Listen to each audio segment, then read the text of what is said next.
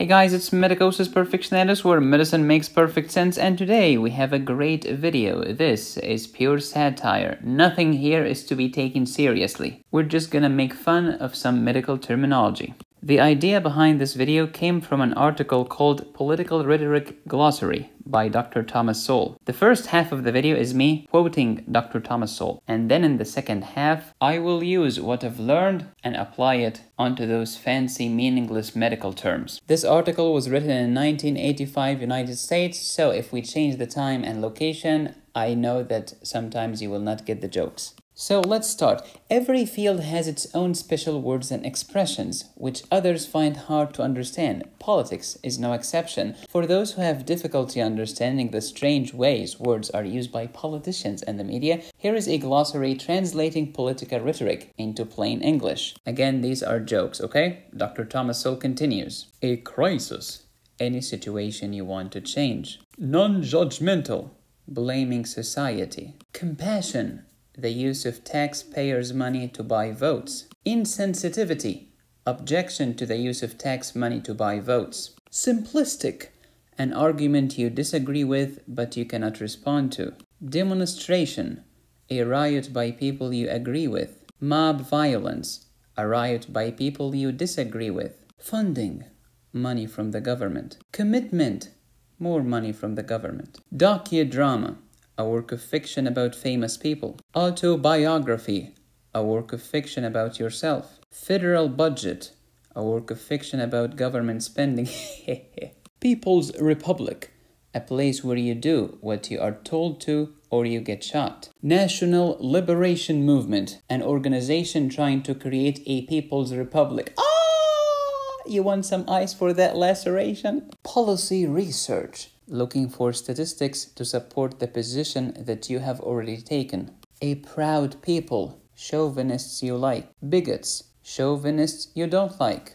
Innovation, something new. New innovation, something new by someone who does not understand English. Competency, competence as described by the incompetent. Alright, let's apply the same methodology to make fun of medical terminology. Let's translate medical rhetoric into plain English. Idiopathic, pathology described by an idiot. Essential, a buzzword that you say when you don't know the cause. Psychogenic, a fancy word to disguise the doctor's own ignorance. Functional, I do not know the cause. Psychosomatic, a symptom that the physician could not explain. Dyspnea, shortness of breath when the doctor likes you. SOB, shortness of breath when the doctor does not like you. Tachypnea, dyspnea for the sophisticated. Provisional diagnosis, I know the actual diagnosis, but I don't want to get sued. Empiric treatment, this is how we do it, and please don't ask me why. Electronic health records,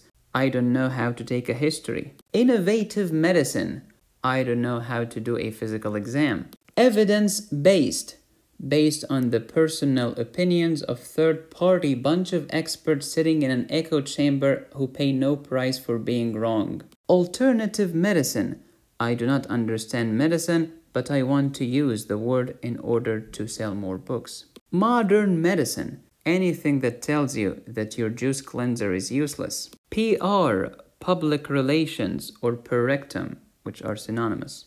Digital rectal exam is unethical. I am so grossed out and I do not want to stick my finger up that sphincter. Infection control, I need to wear gloves and a hazmat suit because the patient stinks. Malingering, I am omniscient and I know that the patient is faking it for personal gain. Stress, a red herring that explains every single instance of my behavior. Or a buzzword that explains the trigger for every single disease. Example, why did this patient with G6PD deficiency experience a hemolytic attack?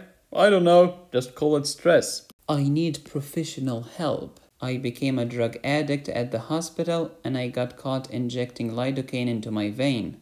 Enlightened, virtue signaling my verbal virtuosity, not to be confused with my patient's retinal artery tortuosity. Thalamic pain syndrome, any chronic pain that I cannot explain. Iatrogenic, it was my fault but I do not want to admit it. Ha ha.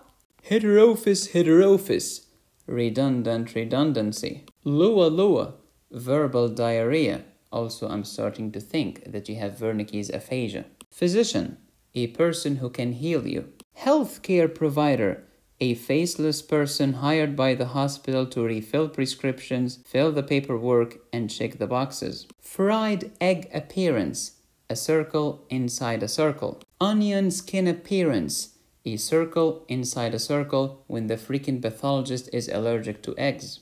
Holistic approach, I couldn't figure out the diagnosis. Your body's Bible, an atheist author trying to increase sales. Bioethics, allocating resources to people that I like.